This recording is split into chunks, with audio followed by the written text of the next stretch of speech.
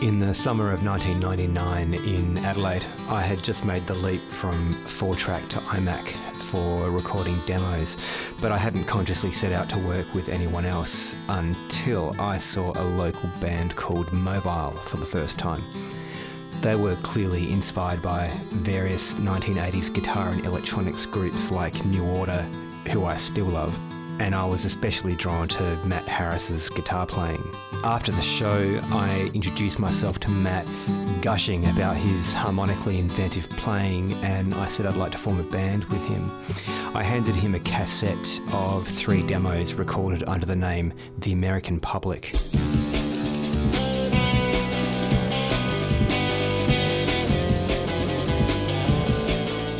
It was a name which reflected my fascination with US culture and influence. This was homage, but it was also cynical. Matt was into it, and during our first jam together, he and I co-wrote Jail Song, which would appear on our first EP, Peachment, a name Matt came up with, which was another riff on the US. The cover image was very much inspired by this photo by Rolf Nafziger called Hostage, which he took in 1989. I still think this is a very striking image, which relates well with the band name. I thought it would be interesting to reinterpret the scene and reverse the roles and shoot it in colour. It also gave me an excuse to shoot photos of my friend Georgia, who was very much my muse at the time. As we were writing Peachment, Matt was corresponding with Tim Mortimer, who at the time was planning to return to South Australia from the UK. Tim was the songwriter and vocalist in early 90s group the Mandelbrot Set, the career of which he described as having ended in a sea of drugs and apathy. Tim liked the demos Matt sent him and joined the band. Given that Peachment was written by the time he arrived, Tim's role was that of executive arranger, but he had no shortage of material to offer for the next record. He was a strong proponent of the American Public as an umbrella for the output of its constituent parts, as well as inviting collaboration from other artists. Matt was also friends with Jason Bootle, founder of Popgun Records, who liked what he heard and threw his support behind the EP.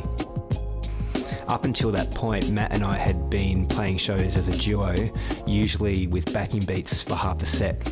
I think the first time Tim played with us was during a power pop tribute night at the Crown and Sceptre. And whilst we set out to have no defined musical roles, I saw myself as the driver of the band, and I became more creatively invested in our material and determined to achieve quote-unquote success. At that inaugural Matt, Ben, Tim gig, we put out the call for a drummer. Mel Horsman volunteered. She'd been playing for some time with a band called the Lift Dwellers, and for a winking moment in time, the American Public were a quartet. Tim started sharing vocal duties, and having 3 songwriters in the band was great because I think we all also enjoyed just stepping back and playing. We did a handful of shows together with this lineup, and the gig I remember most was again at Fad, in which Tim and I argued with each other, on mic, of course.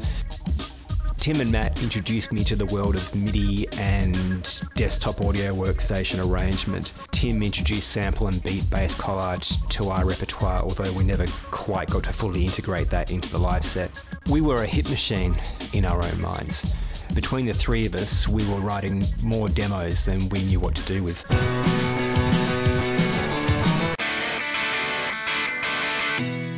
It's all been said and done.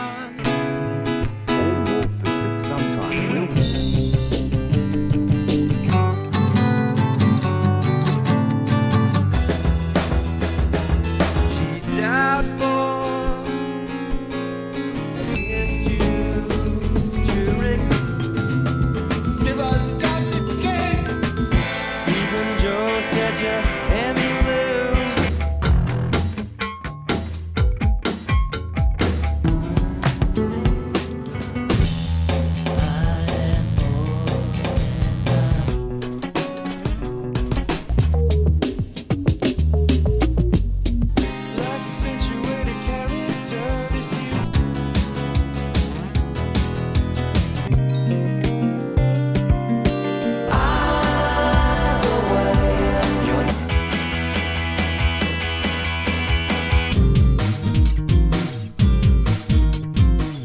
So an independent label called Wash Records took an interest in us.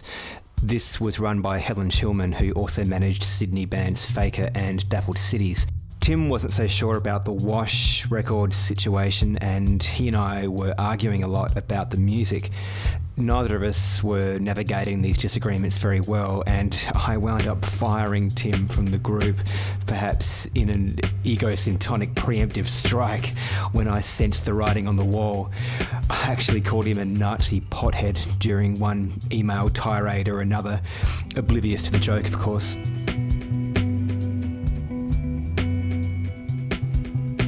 Ironically, my determination to lead the band unhindered and to steer the SS public towards top 40 glory was in part thwarted by the creative limitations of being in a standard three-piece rock lineup. A middle-of-the-road EP followed. Matt might not have been as prolific a songwriter as me, but the slightly oddball and distinctive melodic sensibility that he brought to his and to my material wasn't used to its full extent on that record. It all sort of sounded a bit corporate. We put in a few mini tours of Sydney and Melbourne. There was a support with UMI and a Triple J live slot, neither of which set anything on fire, and I remember feeling frustrated about bringing more songs to the band than we could keep up with, as Matt and Mel had full-time day jobs and I was part-time, coming up with new demos to force into the set list at every rehearsal. Then in 2003, Matt moved to Sydney, and that was it. If my musical relationship with Matt could be described as a collaboration of chemistry and creative sympathy, which endured thanks to his ability to accept my all-guns-blazing approach, I was pushy and he wasn't, then my relationship with Tim was a volatile one because, like me, he took no half measures in how he expressed his views, but he also had objective, intuitive ideas about our potential which went beyond what we were writing in our bedrooms. Whatever the shimmering light in the distance represented for each of us, it was the fundamental ambiguity at the creative core of the American public which made it work. As Tim put it in a Street Press interview in 2001, I suppose we're trying very hard to say we're not about anything. I